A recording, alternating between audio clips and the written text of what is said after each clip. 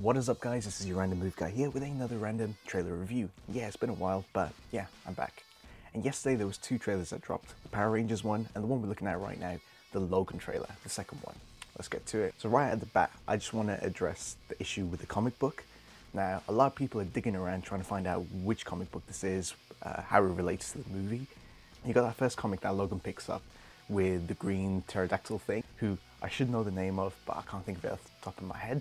Now that hints towards a storyline with Mr. Sinister and Genosha and the whole kind of replicating mutants and whatnot. But sorry to disappoint a lot of you, Fox don't have the rights for any of the comic books. All the comic books in this trailer are fake. Now the whole comic book thing is kind of breaking the fourth wall.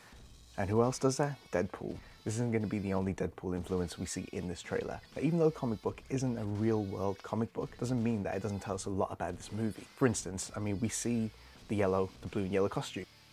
Now, adding the comic book into the trailer and the movie says a lot about the direction that Fox are taking these movies moving forward. First of all, we know that the rest of the world know about the X-Men. And at some point, they must have been wearing blue and yellow costumes, as in the classic X-Men costumes, which we only kind of saw in X-Men: The First Class, and we kind of got a little bit of it at the end of Age of Apocalypse. Now, in that scene, you actually see Rogue, like, falling down, and Wolverine is kind of looking over, like, what the hell? No! Which leads me to believe that Rogue actually dies in that scene, because the next comic book Wolverine picks up is one of a funeral. Now, if you remember the previous trailer, there is a scene where Logan has kind of got his hand on a tree and he's all sad and he's at a funeral. A lot of people were speculating that this was Storm who died because Wolverine in the comics had a relationship with Storm. However, because of what they showed in that comic book, I believe it's actually Rogue that dies. When we were first introduced to Wolverine, it was him and Rogue. Rogue basically found him in a bar. There was a whole bonding session between Wolverine and Rogue, which kind of carried on throughout the whole movie series, if anything. And in that scene with the comic book, he's like, this is not how it went down. So it's clearly something that is affecting him. Now, we all know that Wolverine has got a lot of baggage. I mean, half the time couldn't remember what he went through, and the stuff that we do know he went through was pretty crap. He saw Jean die, Cyclops died, everyone died at some point. And in Days of Future Past, he went back in time again, kind of corrected things, brought everyone back to life, and it looks like everyone died again, except for Professor X, of course, because, yeah, he's 90. But yeah, it's pretty safe to say that Logan is really tired and probably fed up with life at this point. Like in the previous trailer, we can see Logan is struggling with his healing factor. I mean, he's got loads of scars and everything.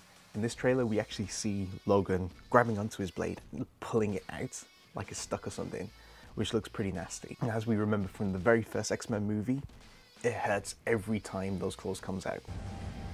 When they come out, does it hurt? Every time. Which makes X-23 even more of a badass because, yeah, she's got claws too, and she's a kid, and they come out. You can actually see the scarring right at the end when her and Logan are driving away. You actually look at her knuckles and it's all bruised up, which leads me on to X-23. Now, one of the things that disappointed me about the previous trailer is that we didn't really see much of her. Now, I'm not going to lie and say that I'm some sort of expert in X-23. My only knowledge of X-23 is that she's a clone of Wolverine and she was in Marvel vs. Capcom, sick game. But yeah, we actually get a lot more of her in this trailer. I mean, right at the beginning of the trailer, we get the impression that, yeah, she's a little feral. Think of Elle from Stranger Things. She basically has no idea how things work in the real world. She kind of picks up everything that she wants, no social skills basically. While we've got the shot up here, this guy looks like Quicksilver. That can't be a coincidence. But rather than portraying X-23 as this sort of badass, invincible character, the trailer constantly reminds you that, yeah, this is a little kid. So Logan's like, no, bad girl, naughty girl, stop it. Right before he actually steals the cigar himself. We see her two little claws come out as she's approaching the Reavers, and we saw a lot of blood. I mean, a lot of blood. I mean, there was nothing about this trailer that said that it was a Red Man trailer, but there were two F-bombs in this. Yeah, another bit of Deadpool influence. Yeah, so right from that first scene, we can see that there is that father-daughter relationship between Wolverine and X-23, which a lot of people have associated with The Last of Us, which makes sense. Look, it's a super popular and awesome game, and we'd all want to see a movie based on that storyline. So yeah, this is the closest thing that we're going to get. But this isn't Hugh Jackman's first time being a deadbeat parent. He did that movie Real Steel, which is a really good movie. And yeah, he plays deadbeat dad there as well, which is also a futuristic movie as well. Now, we know this movie is set in 2029 because director Mangold said so. Another thing that Mangold explained is that this character, played by Richard E. Grant, is a guy called Xander Rice. Now, in the comic books, this is a scientist that was involved with creating X-23. Now, at the end of X-Men Apocalypse, it was hinted that we were going to see Sinister, because in the after credit scene, we see some guy grab a bottle of Wolverine's blood and put it in a briefcase labeled Essex Corp, which is the organization that Sinister runs. Now, even though Mangold has said that it isn't Sinister, they planted loads of seeds in the previous movies, so why would they do that and not follow up with it? The answer is I'm pretty sure they are going to follow up with it, and even though they say one thing, directors lie. J.J. Abrams does it all the time. As we all know, Sinister is able to shapeshift. He's a really powerful character, so who's to say he wasn't Xander Rice to begin with? Just throwing the idea out there. With all the stuff going on Twitter with Pierce Brosnan and Hugh Jackman and Ryan Reynolds, it's safe to say that we are going to see Hugh Jackman in some form in the X-Men universe.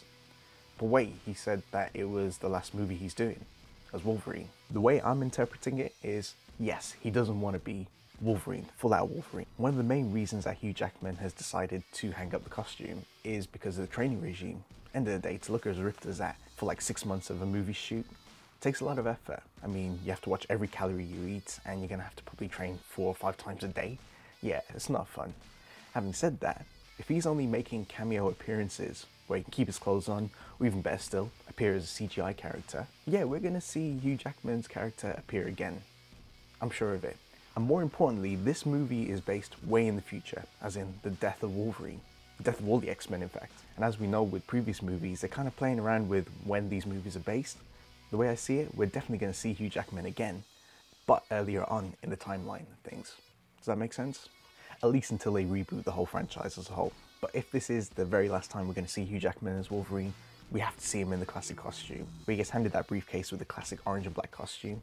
Yeah, we got to see something like that. But yeah, all in all, I'm a lot more excited now after watching this trailer than I was on the first trailer. But what do you guys think? Do we honestly believe that this is Hugh Jackman's last appearance as the Wolverine? And do we think that Xander Rice is also Sinister as well?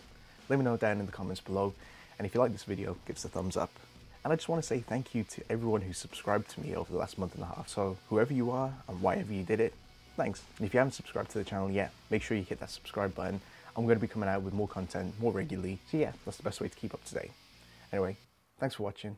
Take care.